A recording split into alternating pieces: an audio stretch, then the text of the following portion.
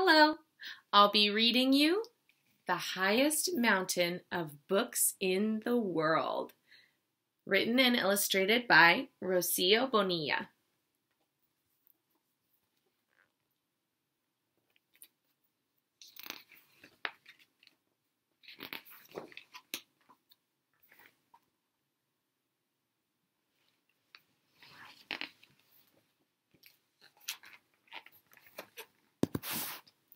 Lucas was convinced he was born to fly.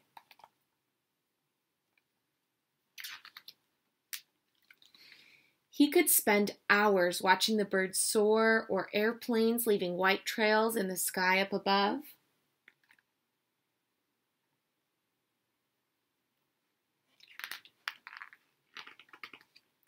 Lucas! He tried to make wings many times, millions of wings. Big ones, small ones, even ones with real feathers.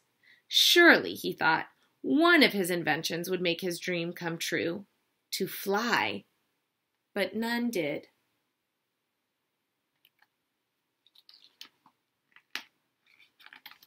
Santa Claus. Lucas refused to give up. Every Christmas, he would write Santa Claus a letter asking him to pretty please bring me wings that can really fly. But for some reason, year after year, Santa got it wrong, giving him toy wings that were no use at all.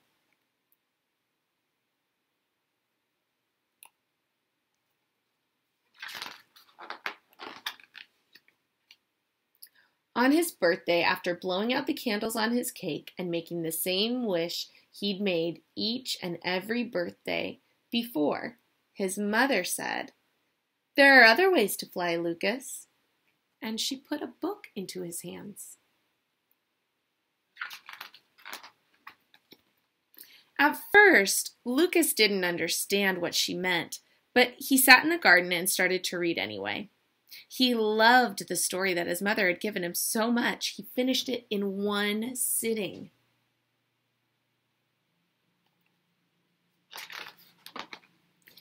Almost without realizing it, he picked up another book, then another and another.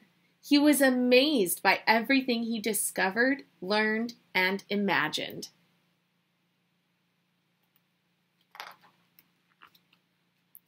He started to devour books endlessly, and the more he read, the faster he read, he couldn't stop. He soon finished all the books from the bookcase in the living room, and the books from his sister's room, too.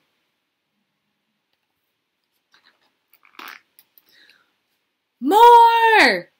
Before he knew it, the garden was full of books. He stacked them up, sat on them, and asked for more. Everyone brought him books. His best friend, Thomas, the girl next door,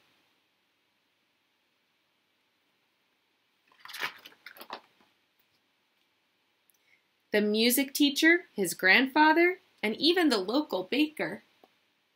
It looks like these books are taking him on a journey. And so his mountains of books grew and grew and grew. After a while, Lucas stopped coming down, not even to eat or sleep.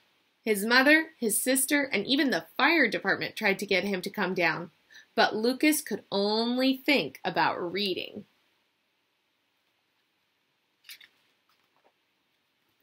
When he had finished all the books in his neighborhood, he started on vans full of books from the local library.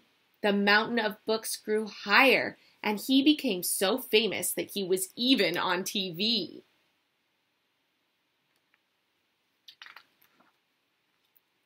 When people found out about him, they came from all over to see the highest mountain of books in the world. The highest mountain of books in the world. Lucas. Lucas.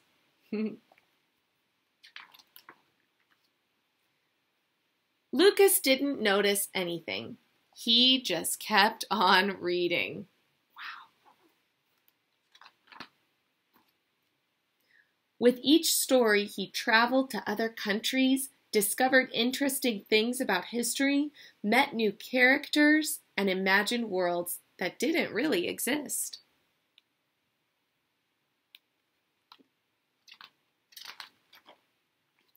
And then one day, all of a sudden, he understood what his mother meant. Even though he couldn't fly, his imagination could. In fact, he realized he hadn't stopped flying since he'd started his first book. And at that moment, he wanted to climb down the mountain to tell her. But how?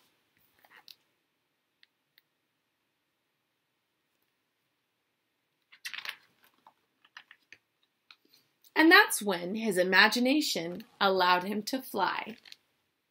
Yet once again.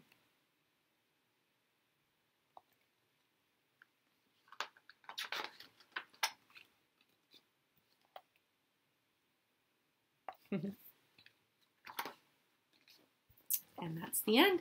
I wonder what adventures and journeys the books you read are going to take you on. Have a great day.